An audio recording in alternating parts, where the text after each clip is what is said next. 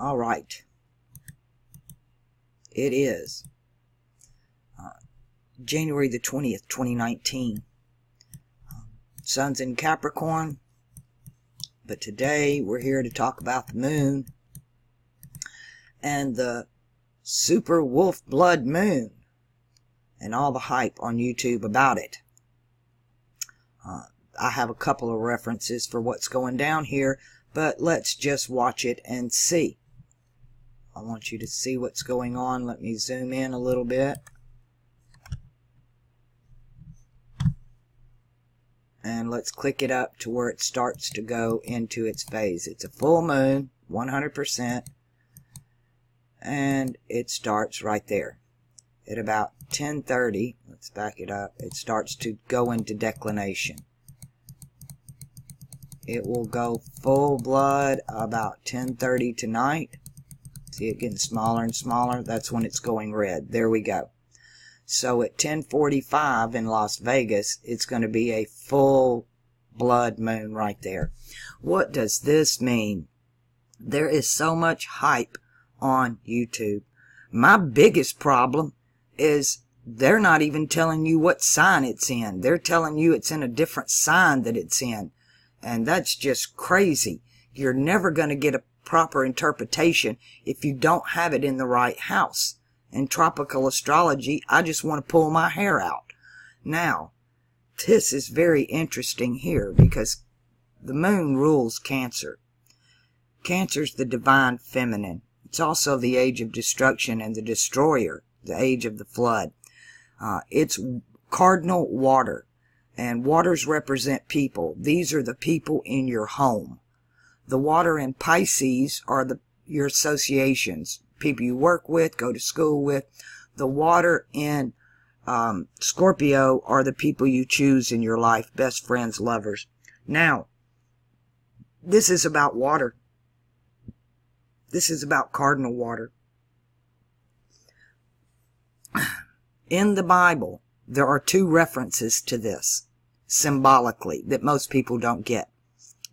They read the Bible literally. They don't look at the metaphors. They don't look at the symbology, and they don't see it. So I'm just going to point it right out to you. One, this is where Moses turns the water to blood, where he takes his staff and he sticks it in the water and it turns to blood.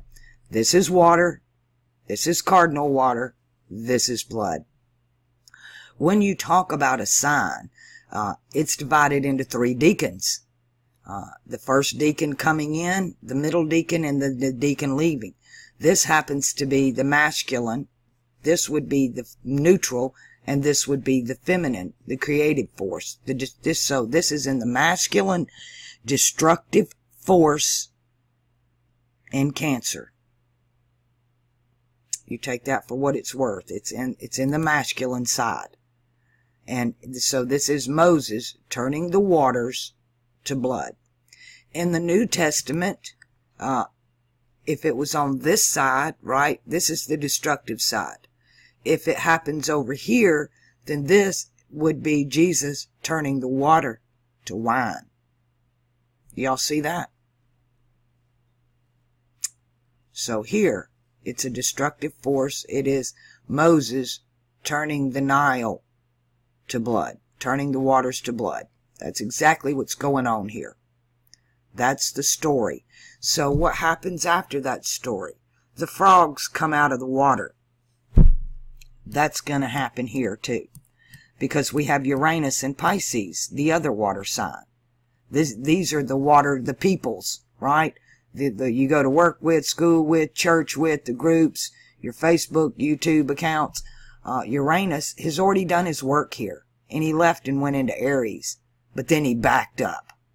And now he's here cleaning house. There's no way to channel this energy. It's just too late. Uranus is going to do what Uranus is going to do.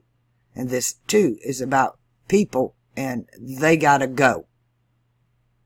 Mars is bipolar here. He don't know how to act. He's either happy, happy, happy, or he's sad, sad, sad. He has no middle ground here. Mars on the feminine axis of the mutable cross. Then we got the water over here. This is the only saving grace. Funny, because that is Jupiter's job, is saving grace. Unfortunately, in Pisces, he's neither saving nor gracious. But he is at 99%, almost full. And then we have Venus. She's only 57% illuminated. But they're in the other water sign. So we've got Mars, Uranus, Jupiter, Venus, and the moon all in this water battle, and the waters are turning to blood. So the help is going to come from your friends and their heart. Again, this is water at home. These are the people in your family. And then Uranus is over here getting rid of people in your work, church, you. They'll move you from group to group.